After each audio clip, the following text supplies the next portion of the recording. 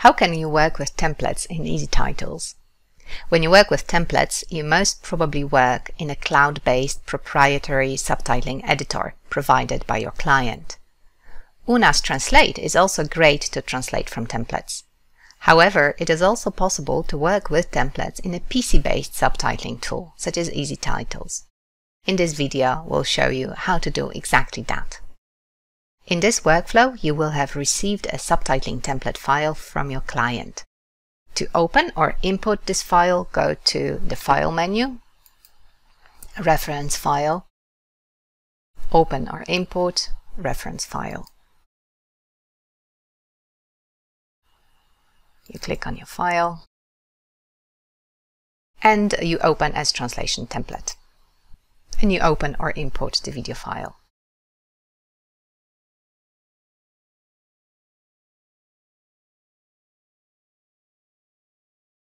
EZTitles will then take the subtitles in the reference file, that is template, to create empty subtitles using the same time codes in your current project.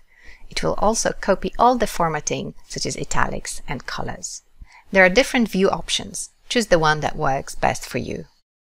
This view is probably the most common one in most online proprietary subtitle editors, and this is the default and preferred option for many subtitlers translating from templates across the globe. But if you only want to see your main set of subtitles, go to View, Preview List, and choose Active Subtitles. Now you don't see the original. If you also want to see the original text, you can tick the option Reference Tips. What this will do, it will create small bubbles called reference tips, displaying the original dialogue that you need to translate. So that's an alternative view.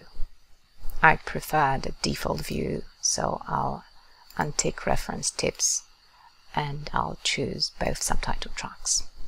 If you want to preview the original subtitles, toggle the edit mode to the preview mode and choose the reference file.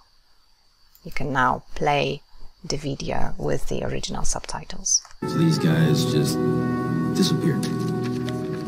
Yeah, on that stretch of road right above El Matador. To preview your translation, choose the edit file here. It's empty now because I haven't translated it yet. To translate the file, you simply type in the target text.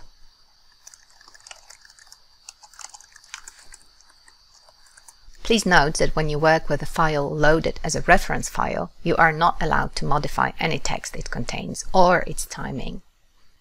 You can save your translation as an EZTitles file by going to the File, Save As, or by pressing F12. You can also export it to another format such as VTT or SRT, depending on your client's needs. And that's all you need to know to translate from templates in EZTitles. And you know what? Even if you don't work with a template, you may still love this functionality simply when you translate, because it allows you to see the original next to your translation.